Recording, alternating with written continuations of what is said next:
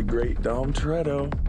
If you never would have gotten behind that wheel, I'd never be the man I am today. Fast 10 zoomed into theaters this spring, bringing in over 700 million worldwide, and will now be available on digital August 1st and Blu-ray August 8th. The 10th installment tipped its hat to Fast 5 by continuing some key plot points and bringing back some pretty popular characters. And now the cast tells us how they did it.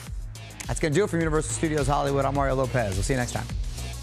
Vin is very adamant about making sure that we tie things together. So I wasn't really surprised that there was a tie back to Fast 5. Everybody stand by to shoot.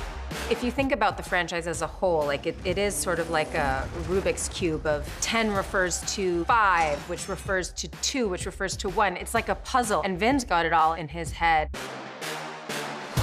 When I first started reading the script of Fast 10, it was just kind of like Fast 5, where each and every one of the characters have this integral role of putting the pieces of this phenomenal puzzle together. The concept was to allow these archetypes on screen to relate to the people who've been supporting us for a quarter of a century.